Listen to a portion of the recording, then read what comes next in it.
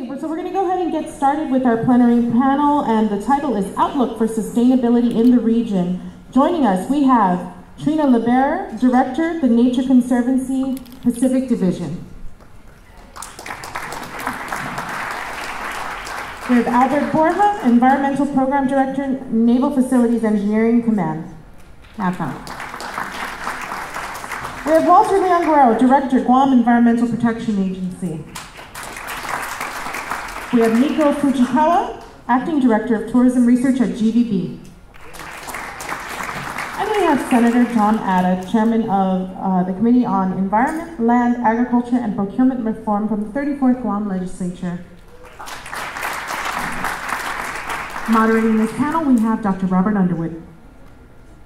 Happy All right, I'm so glad that everybody is really keyed in on this panel. That was a great presentation that we heard. You know, there was a kind of a dimension to that, which, you know, each one here will have a chance to talk about sustainability in the region, but there was a dimension to that presentation that I found interesting, and that is not to look at business as just automatically on the wrong side of sustainability.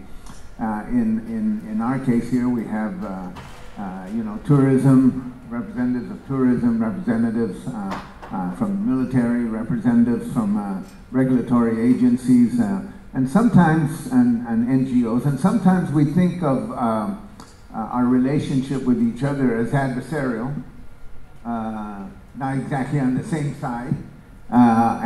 So it's kind of I don't want to end up singing Kumbaya from this panel. I'm not trying to move us in that direction, but I do want to kind of maybe bridge a few gaps along the way. So with that, what we're going to do is we'll just let each one, and we'll start here with Albert, and we'll let each one introduce themselves and what they do, and well, maybe we'll start with my colleague there. We'll start on the other side. I'm sorry. Maybe I should talk to my colleague here for a long, long time. We'll start with Senator Tom Atta.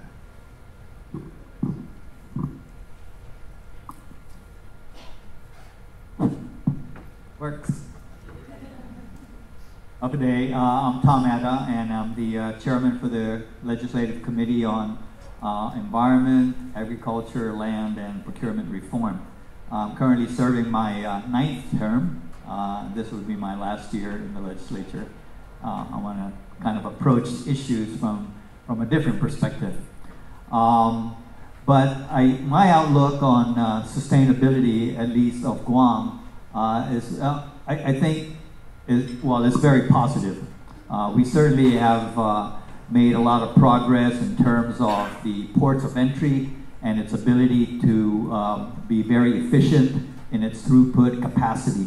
And of course, while that is good for Guam, it is also good for the neighboring islands, because many of the commodities get transshipped through Guam. So if we're able to do it here efficiently, we can then get things moved out through the islands certainly a lot more efficiently. We're also making some progress on the unwanted visitors, the invasive species that has plagued our island.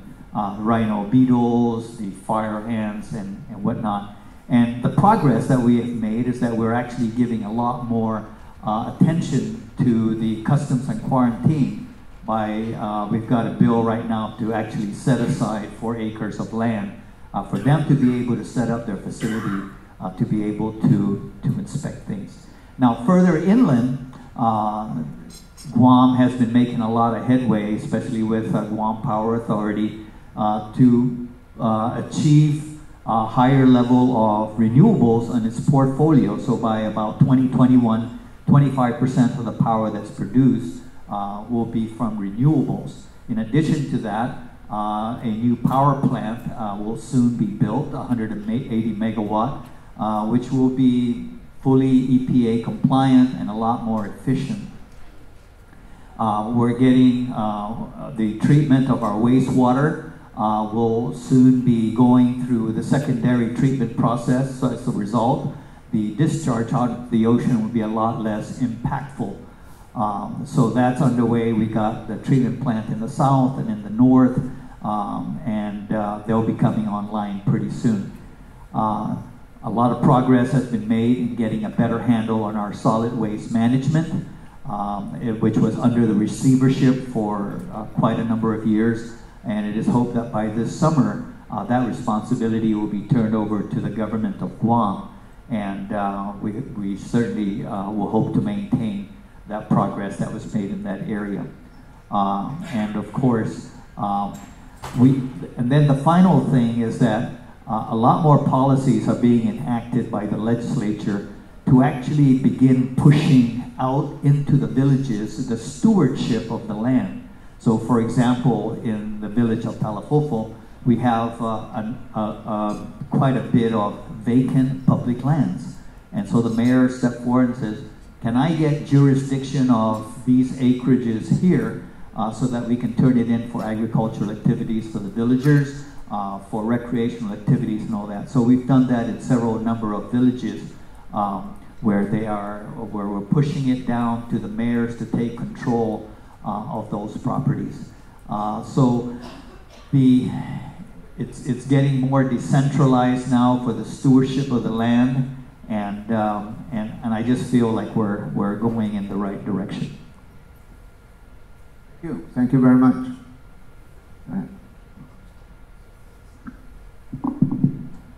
Howdy. My name is Nico Fujikawa. I'm the Acting Director for Tourism Research at the Guam Visitors Bureau.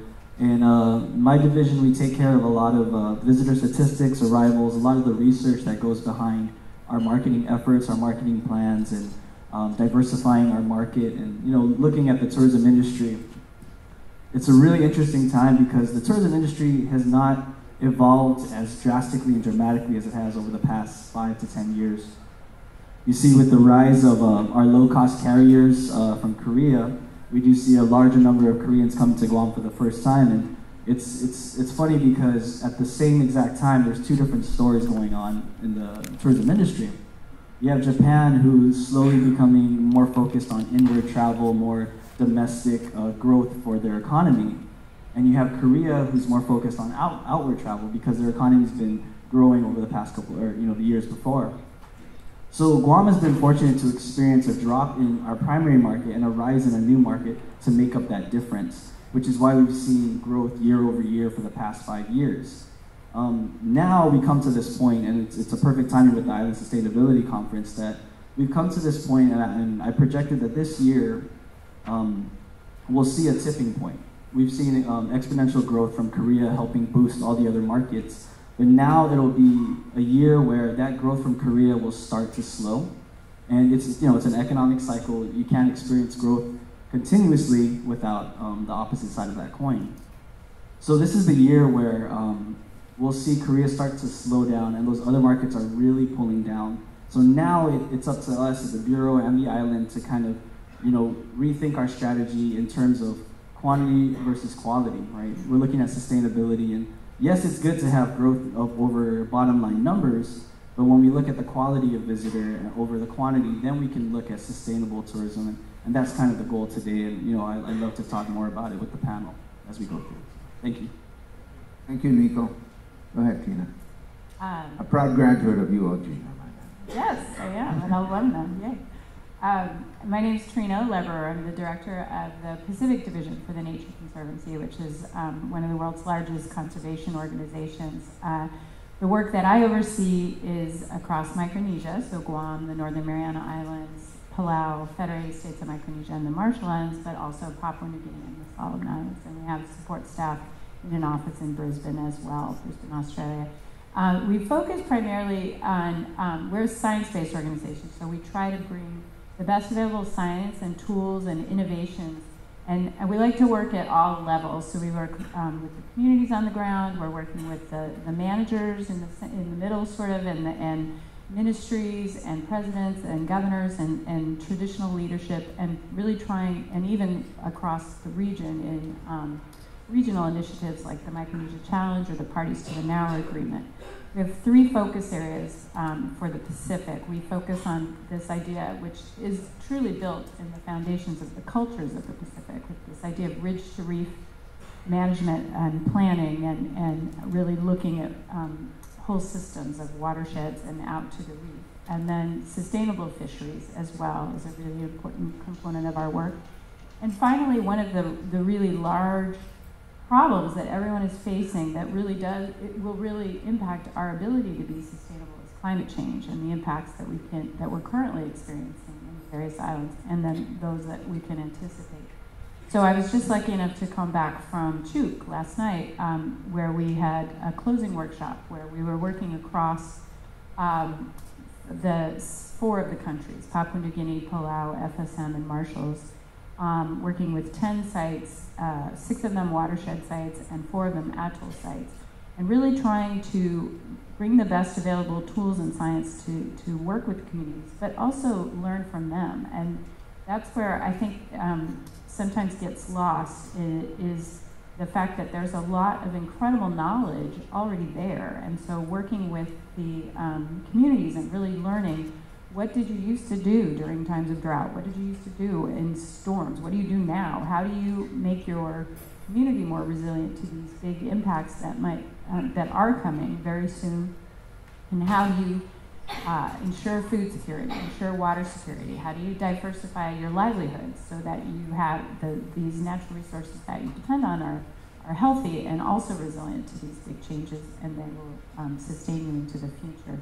So I think I'll stop there and wait for questions. Afternoon. My name is Walter Leonero. I'm the administrator of Guam EPA. President Underwood, I sure wish I went before Senator Addick. He took all my talking points, but that's okay. One that I want to point out is I've been attending the AWWA meetings the last 2 days. Some of the things that were brought up is new science to try to determine our sustainability of our aquifer, which is very, very important for the island of Guam. It supplies 80% of our water, drinkable water, and the other 20% comes from the southern side on surface waters. But with the incoming military buildup, current science we have is sufficient and is approved for what we're doing. But then there's a new science that's coming up that's talking about, possible raises of sea levels and droughts and other things that we maybe need to start looking into. Because, most people, when they think about sea level rise, they think about losing of coastal lands. Well, having a sole source aquifer like we do on Guam, if the sea level rise increases, and that also pushes the water, our fresh water ends up. So we also will reduce our sole source aquifer if that occurs. So those are kind of some of the things that we have to look at besides some of the other issues that Senator Addick mentioned. But I do want to talk about a story which kind of reflects what the keynote speaker had mentioned about starting from the foundation. So as a young kid growing up on Guam, having breakfast with the family, a family of 7 kids in our family, eggs, coffee, toast, or rice, and not knowing what we were doing at the time, or at least not for myself, watching my mom into breakfast, and after breakfast done, taking the eggshells, taking the coffee grinds, using the Gantry can, which is either a metal can from the coffee or from a chorizo can, and putting it all in there, and then digging holes and composting it. Not knowing that I was doing all these things that now we are trying to push people to do now. Islanders pretty much have started things as a regular day-to-day lifestyle. So, like the keynote speaker had mentioned, the foundation needs to be started from each individual person. When we do that, and we can assure each other and look at each other and say, yes, we're all getting there, then it's easier for the individuals group together and make the sustainability happen as a group. And then the group can continue on to be larger and larger, and sooner or later, we'll have the island doing it. And that was the premise of why I was talking about myself, even though I love talking about myself all the time. It was really a lesson for you guys to learn. We really do a lot of things that people don't understand or didn't realize, composting, recycling, in just our day-to-day things, especially the elder, the Chamorros that grew up before us. Because unfortunately, we're becoming a throwaway community, and we need to go back to our roots. And again, at that, I'll leave it. I'll wait for the questions. Thank you very much. Today, my name is Borja. I am the Environmental Director for Marine Corps Activity Guam. I am a NAVFAC employee, so that is my parent command. I graduated from the University of Guam, and that has left so much impact on my life in terms of understanding what our specific needs are for this island, and actually being part of the process of analyzing impacts from military actions. I think it's an expression of social responsibility when the U.S. Congress basically tells federal agencies, you must do these things before you actually carry out your actions. Have a well-considered decision before you actually proceed with any type of development, whether it's a small one or a big one.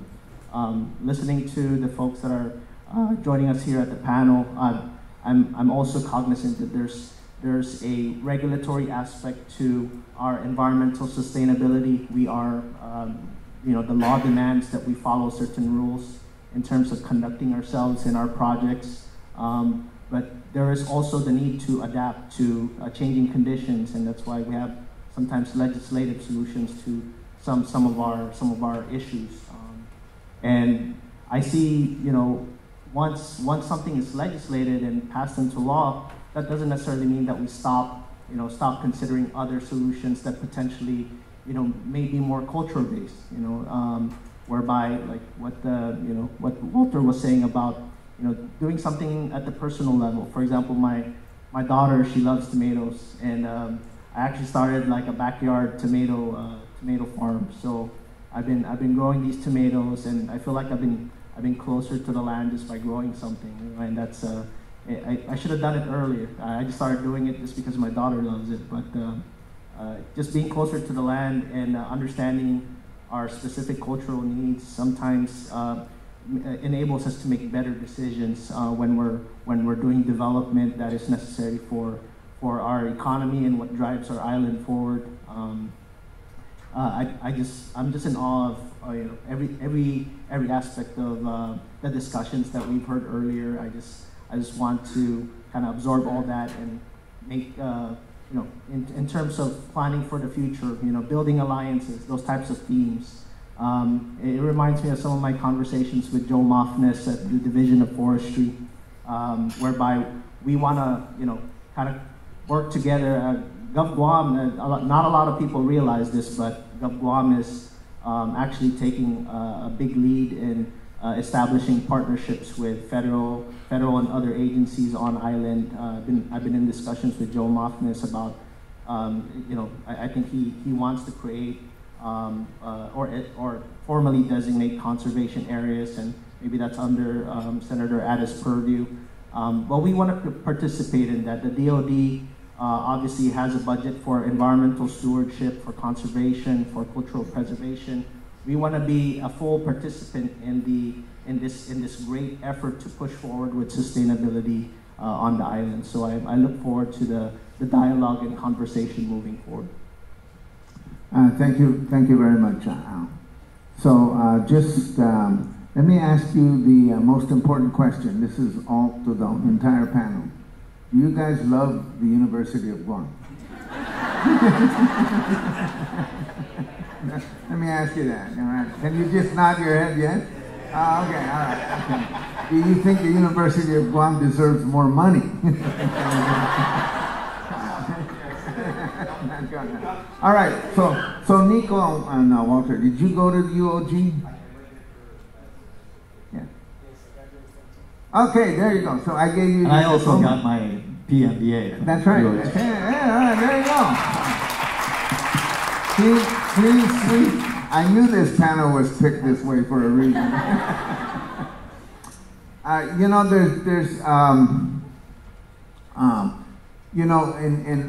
Of course we always want to be positive. we always want to talk about partnerships and we want to talk about collaboration. But there's always I wouldn't call them disruptors, but they're certainly players in this arena. And so we have to kind of think about it, and part of it is piggybacking off the keynote address earlier, is trying to understand, what is the role of something like tourism in sustainability, because our view of like how much water does an average tourist use a day, we're talking about water consumption, how much water, what do we do about that? And is there a kind of, like you said, that we're reaching a tipping point, Nico? Maybe we've already reached that tipping point. I remember, I think it was last year, maybe the year before, the question was asked in the CIS conference, is 2 million too much? And so, that's the question. And the other, of course, disruptor is military construction, because, it just brings, there's an intensity to it, and it's just going to bring a new level of activity to this. And of course, there are always attempts to put safeguards into that. But I wanted a chance for everybody to just reflect upon tourism and the military, and how they could be, we kind of comprehend how they could be disruptors. How can they be, well, for lack of a better word, less disruptive? Or is that possible? Let me start off. First of all, I'm retired. I retired from the military, and so obviously my views are pro-military. Although some may look at the military build-up here as a disruptive force or whatever, the fact of the matter is that the upgrade of our ability to treat our wastewater up to the secondary level so that it has less of an impact when we discharge it out to the ocean was really largely possible also by contributions from the DoD as part of the military buildup. A lot of the renewable power production was also made possible as part of the military initiatives and whatnot. So, to say that they're simply disruptors, I would disagree with that. We've got our new solid waste landfill up at Luzon. Certainly the military is a customer to that operation, and if they weren't, the costs of our tipping fees will certainly be a lot greater, and as a result, I think we're going to result with more illegal dumpings out in the ocean. So I do the military presence differently. Looking at the tourism side of things, last year we welcomed about 1.5 million tourists. And that's 10 times our population on the island. So when you look at their footprint on the island, it's definitely something to consider, right, when we're looking at our environment. But I think the biggest thing that we can do, because they come for such a short period of time, and we do get a lot of repeat visitors, especially from our Japanese market, is to better educate them in terms of their impact. And we do have certain campaigns like our Tourism Works that kind of shows how tourism dollars come in, where it gets put into, for example, the Guam Museum, and how it gets reinvested back into the community. So I think pushing that a step further and having more educational materials for the tourists will kind of help us in terms of their impact and their footprint on the island. I'll go ahead first. So it's not just Senator Ada speaking about the military. But I do want to point out that, and using Dr. Underwood's terms about being less disruptive, I think that's built into the process, in terms of following federal laws on analyzing environmental impacts and devising ways to offset, minimize, or avoid impacts when we're analyzing our for construction or new construction or operations. And as a result of this analysis, it's required by the National Environmental Policy Act. You reach out to the public, you reach out to stakeholders and see what the concerns are, and then devise ways to actually respond or address those impacts. Good example about the Northern District Wastewater Treatment Plant. That is a mitigation project identified in the Supplemental Environmental Impact Statement. The DoD advocated to Congress to release funding for the upgrade of the Northern District Wastewater Treatment Plant to secondary treatment. The same process was used to unlock funds from the Maritime Administration to fund port improvements, transportation mitigation projects from Route 3 widening, Agana Bridge replacement. Those were all DoD-funded projects under the Defense Access Road Program. So there's a distinct link from accurately analyzing impacts and then unlocking the resources to address those impacts. And we were talking about potential for responding or being adaptable to climate change, for example. The same pot of funding that went into the Northern District Wastewater Treatment Plant upgrade was also Department of Defense advocated funds that went into the Northern Guam Lands Aquifer rehabilitation of wells and addition of monitoring wells, so that we can better respond to drawdowns from, let's say, drought or other events that may be spurred by climate change. And that enables our water system operators to respond appropriately in terms of whether we can do water exchanges or reducing the pump rates for some of our wells.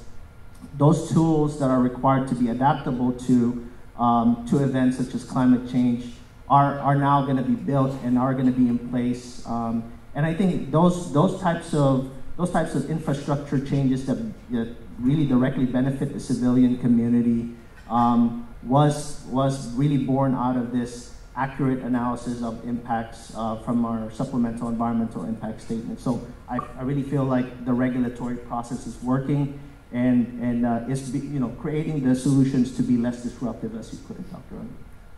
Walter? Yes.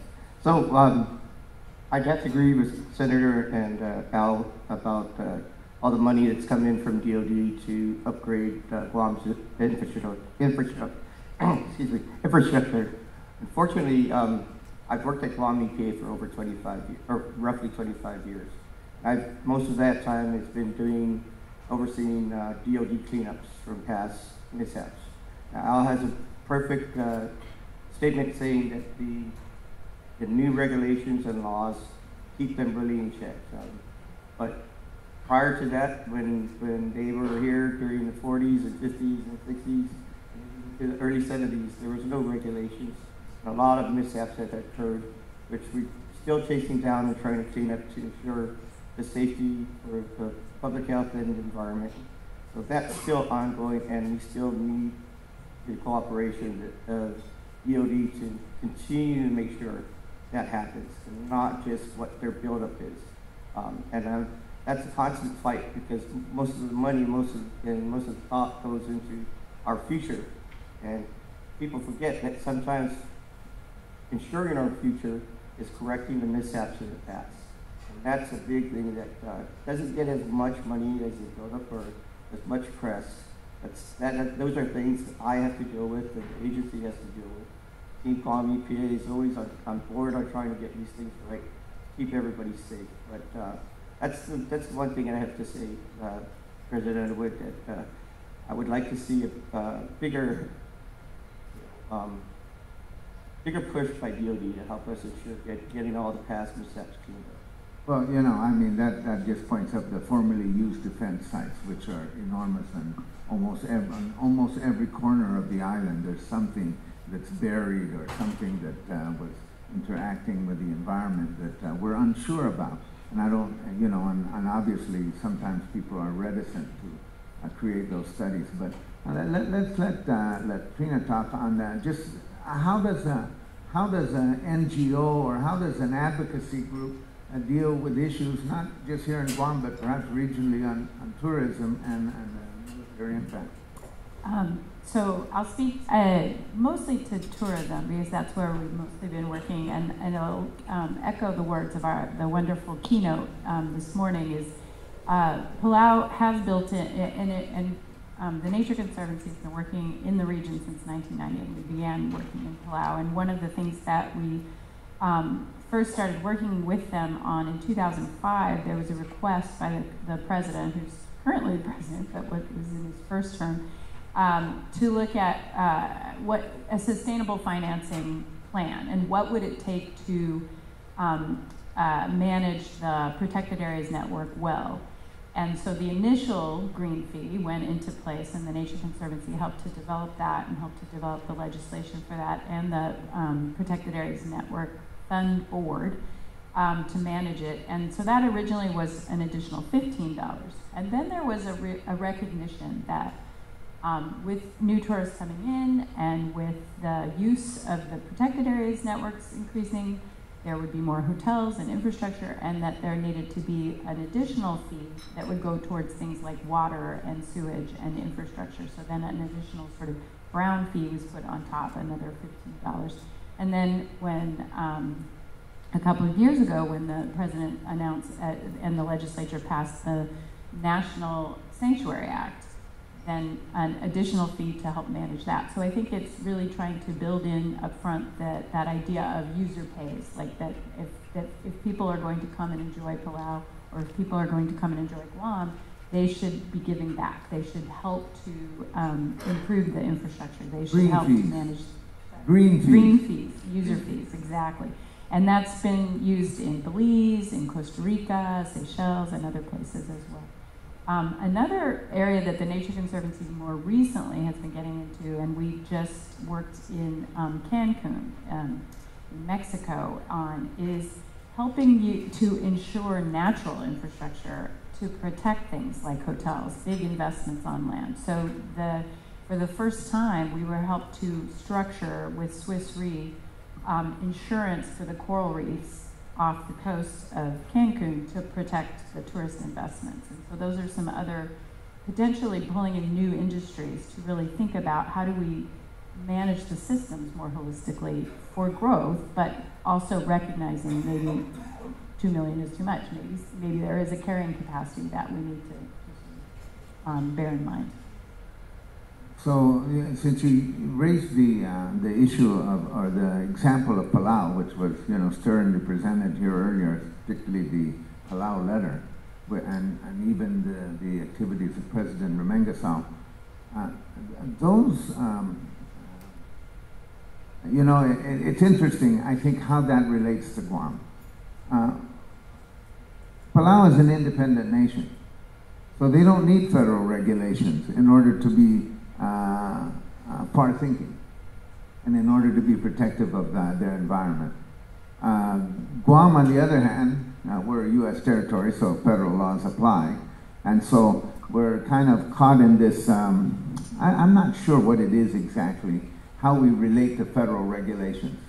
We scream and holler when we don't like them, and then we use them to beat each other up when we do like them, or we disagree with somebody, so inevitably we have a kind of a love-hate relationship with federal regulations, so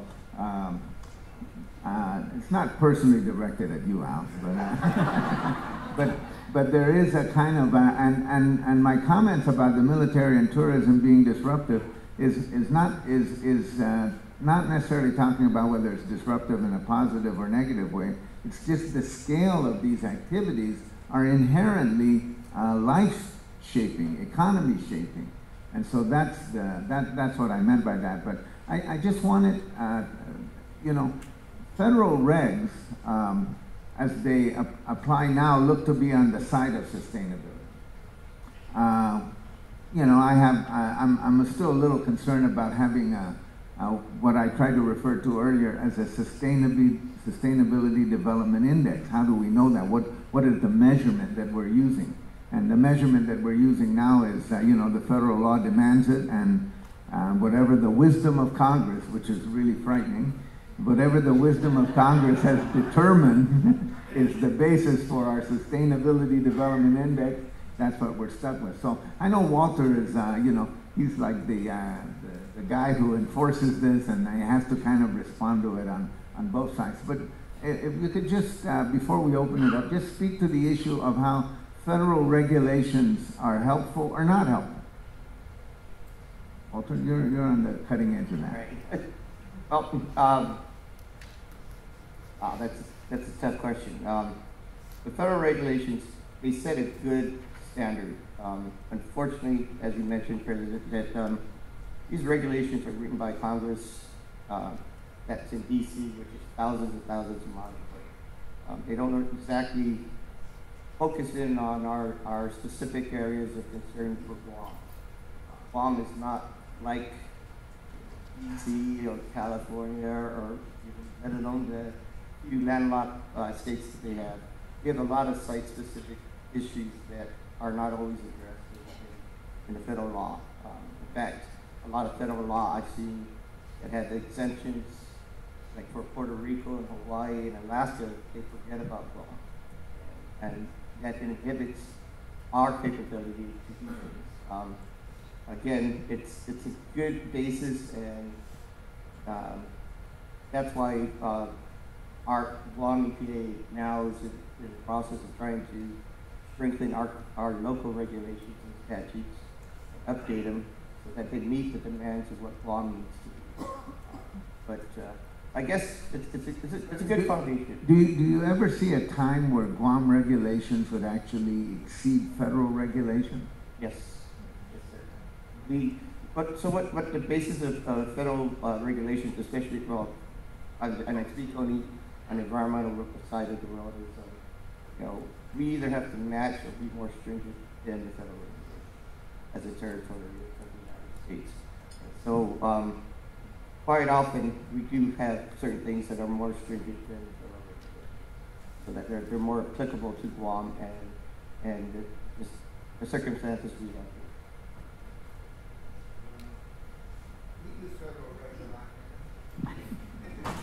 Try to skirt them.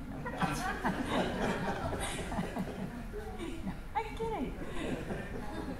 Well, I certainly, even in my former life when I worked for the Guam Department of Agriculture for many years, in the fisheries section, and then I was acting chief of the division, there again, it was a kind of that user pays, user benefits model, and so we did benefit greatly from some federal regulations like the Sport, Fish, and Wildlife Restoration Act and things like that.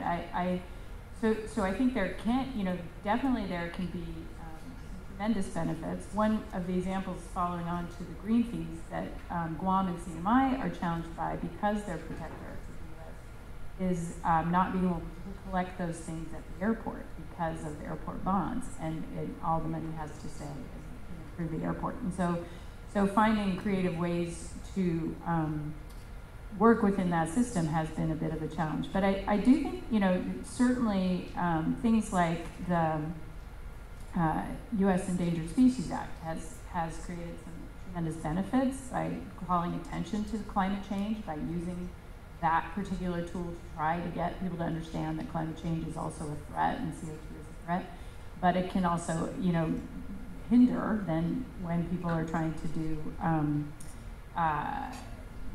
for example, in the case of corals being put on the list, it was a kind of the wrong tool for that. So I definitely, I don't have any silver bullet other than I think that it's helpful for NGOs to help local governments and to help in advocacy in federal government to make sure that the laws are doing what they're intended to do and are not hurting or harming communities and not being, not having unintended consequences.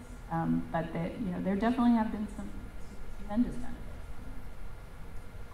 Want to speak to that, Senator? I think federal regulations can become very disadvantageous when it becomes an unfunded mandate. But like in our case of the Guam Power Authority, they'll be facing to correct the problems with the power plant down at Cabras. I think the retrofit to that was going to cost twice the amount that it will cost to might as well build a new power plant that's going to be EPA compliant.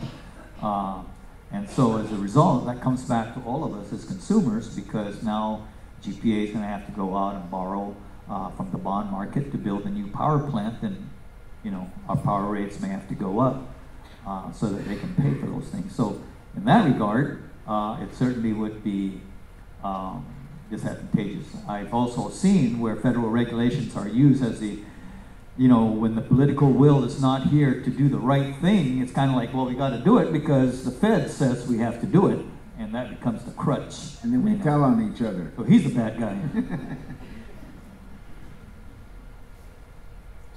Want to speak to that, Al? Just a little bit.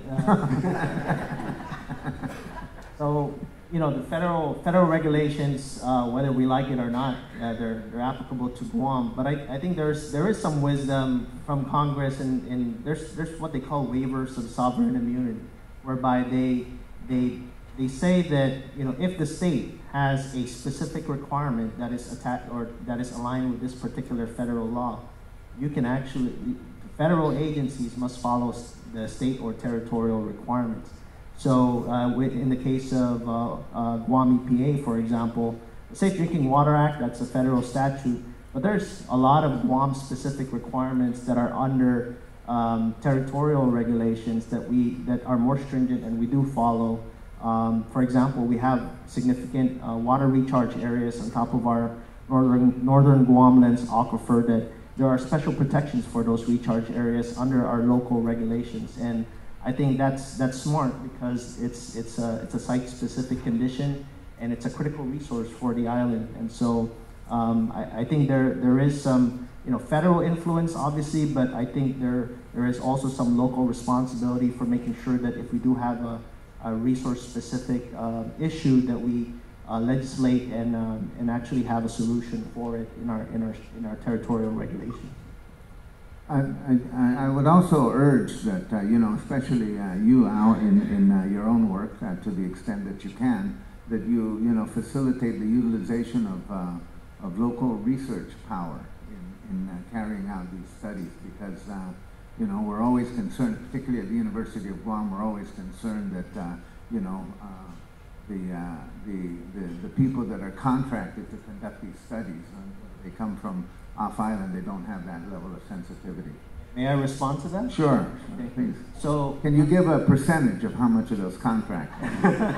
Well, not in those terms, but so Congress had the wisdom of passing the CIS Act, and that essentially enabled the federal agencies to carry out their conservation work through federal, state, and nonprofit agencies, for example. And actually, the University of Guam has been a beneficiary of that mandate through what we call the Cooperative Ecosystem Studies Unit.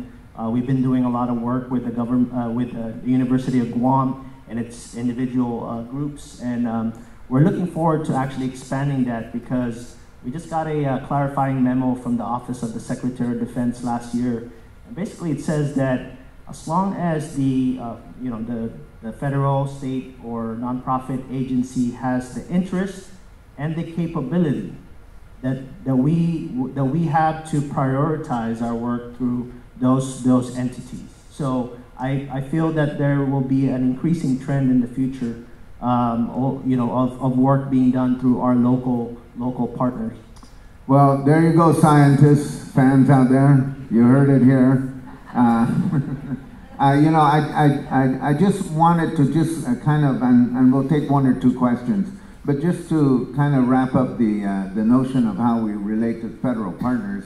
I mean, it is a complicated policy matter. So I'm drawn to the fact of the application of the Endangered Species Act and the creation of the Wildlife Refuge, which is I was never a big fan of, and so that happened. So people asked me, what do I think about it? I said, you know what the difference is between Fish and Wildlife and Department of Defense holding that property? I said, what? I said, Fish and Wildlife is forever. That's the difference. And so you actually will find it easier in some situations to work with DOD, because even though they hold certain properties, they hold them for very limited purposes.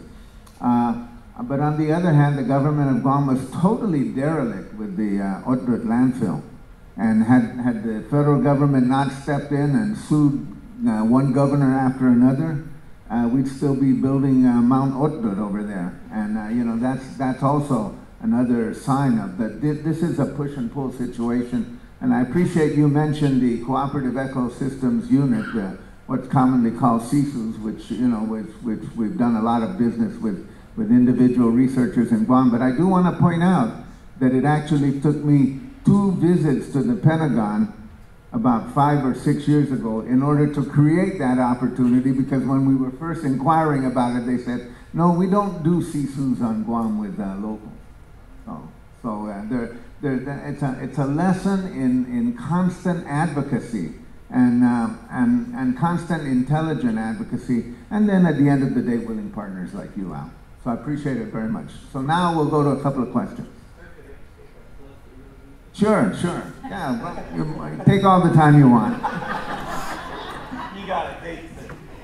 So unfortunately, I'm not like DOD with deep pockets and give you guys a lot of money. But we work closely with WERI, and they are a key component in our studies on our aquifer and the drinkable water for the residents and the tourists and the military of Guam. And so I would be remorse to not say Dr. Jensen is an outstanding member of your faculty, and me and him work well. We meet constantly, and we're trying to make things, ensure that things are wonderful. Well, it's very important, and that's a partnership that goes back to the Guam Legislature too, appropriating money for WERI. WERI is one of the most significant activities that we have at the University of Guam. I don't think people understand how complicated that is and how truly sacred water is on this island, and how important it is to our lives. So that's important. So we'll go to questions. All right. Anybody have any questions? Hope, I knew you'd have a question. Go ahead. Who has the mics? We'll have 3 questions. We only have a few minutes, so we'll go to former Senator Hope, and then we'll go to Dr. Galabi, and then Dr. Selman.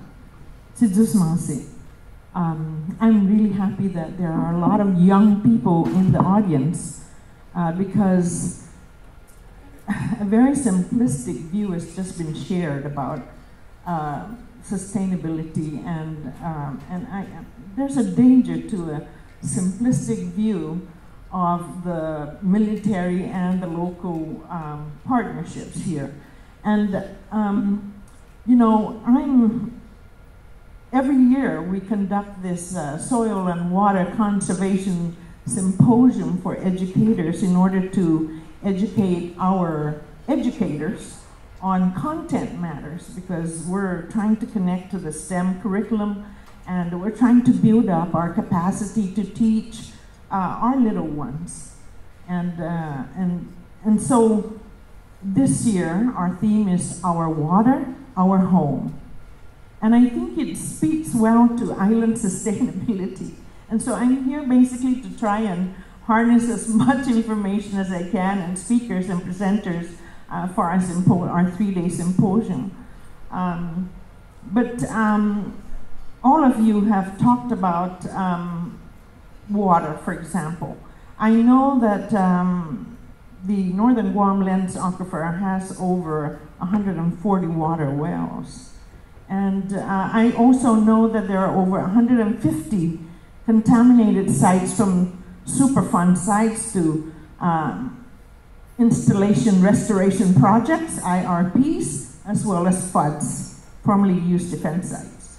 And most of these sites have not been cleaned up, basically because for the CERCLA, you need congressional appropriation. And we don't have that political clout there, and so we're not able to draw that money out of there.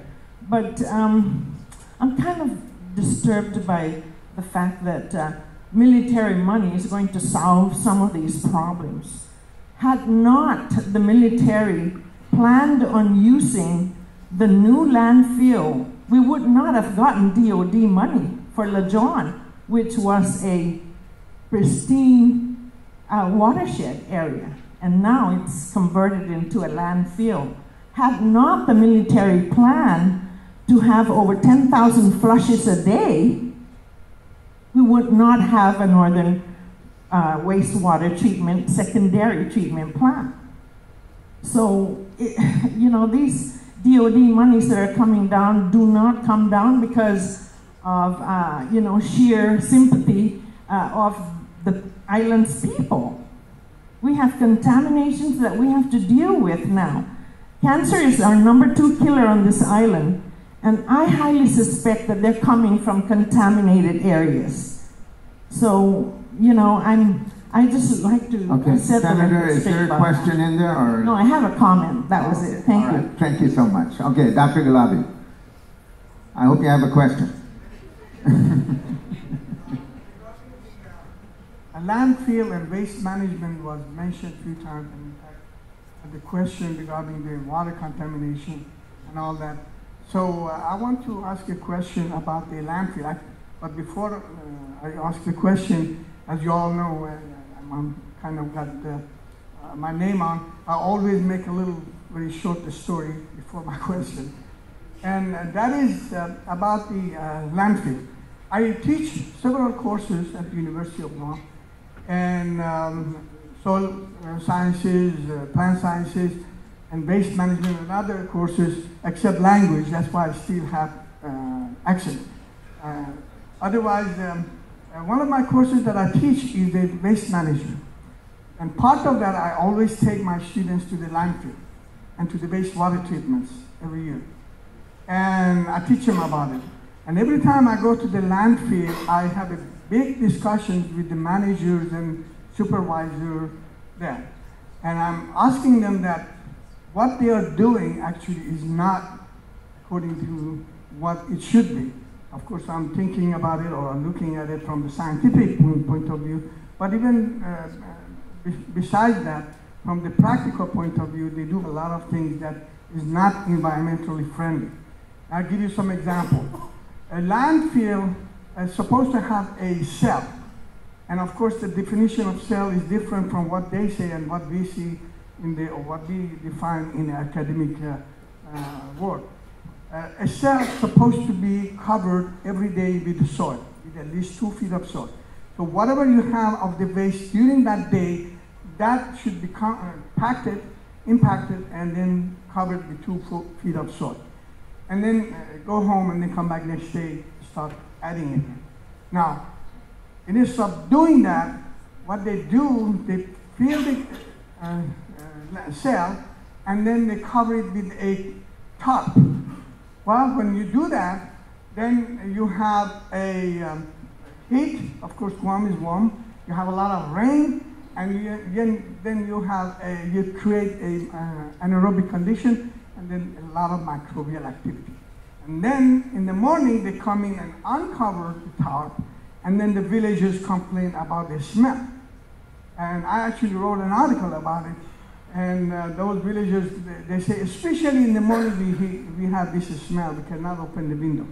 Well, the smell comes from the landfill because they undo the tarp, and then all that gas that is generated during that time. Dr. Galabi, can you get to your question? So yeah, so that's one thing, that how come that they do not know a very simple thing.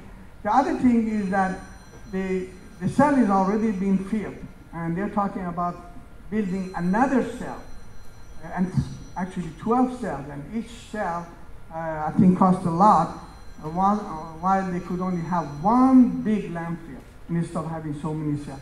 So I believe that the Guam is going to have a major problem with the landfill in future, and already have a major problem with the landfill regarding the environment and contamination, not only the air but also the water around that area. Thank you. So my question basically is, how do you deal with that? I think since we're short on time and not skirting the question, I have some staff that runs our solid waste program, and we could definitely talk to you on a one-on-one basis. The staff that the solid waste team that we have, they're very, very, very good at what they do. They have national credentials. They go out, and we try to ensure that all the regulations are met. Like most other government agencies, even though some people think the government is a fat cat, we are way understaffed. We have 50 people that basically regulate this island. And for our solid waste program, we have 3 and 1 recycle, specifically for recycling. So again, what I would propose is that we can meet after this and we can tell you exactly how we oversee the receiver who's operating and managing the landfill, and how the rules are, our regulations stand. Yeah, we also have an expert here from on solid waste as well from the South Pacific Regional Environmental Program who's attending the conference. Dr. Salman, you'll be the last questioner. Yes, I'm terribly sorry to be between you and lunch. So let me get right to the point. You all seem to be locked into the anthropocentric model, which proposes that we're going to protect the environment because it's going to benefit human beings. It's particularly going to bring us economic benefit. What I'd like to ask you is, have you heard of ecofeminism? Have you heard of the idea that the liberation of women is intimately tied to the liberation of the environment? That women's rights are tied to environmental rights. Do you think that's useful? Do you think you can enact something along those lines, or do you think that just muddies the water? Thank you. Great question. I'll start.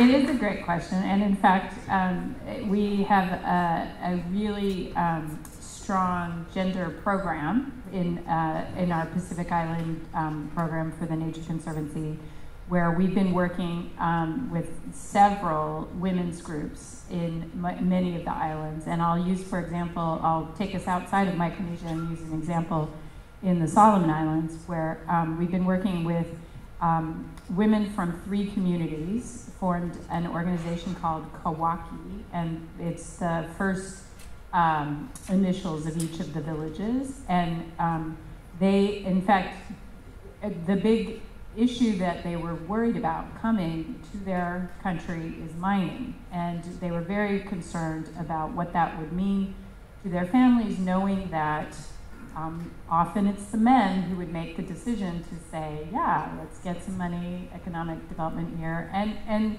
so one of the things that the Conservancy did is say, you know, the decision making is yours, but we'll try to help you have the best available information on mining impacts. And you know, we brought in some women from Bougainville in Papua New Guinea, where they had mining and some of the impacts. And so it was women to women talking about it, and then they served as the awareness. They would go out and talk to the members of the community about, these are the impacts, these are the things that could happen, these are the potential benefits, so that everybody at least had the best available information. Now we're working with the Kawaki women to do, we've brought several folks in to help train them in ecotourism, because there's a great, the Arnavan Islands, which the communities share, has a large rookery for hawksbill sea turtles, and so we want to help them to create a small ecotourism venture in that area. So I firmly believe that yes, absolutely, the key to getting a lot of really important, the key to really looking at sustainability really does go through the women in the community, and we've definitely tapped that incredible power. Thank you for that. How about a round of applause for the panel? I will save my longtime colleague, Senator Ada, from responding to the question about ecofeminism. Thank you so much.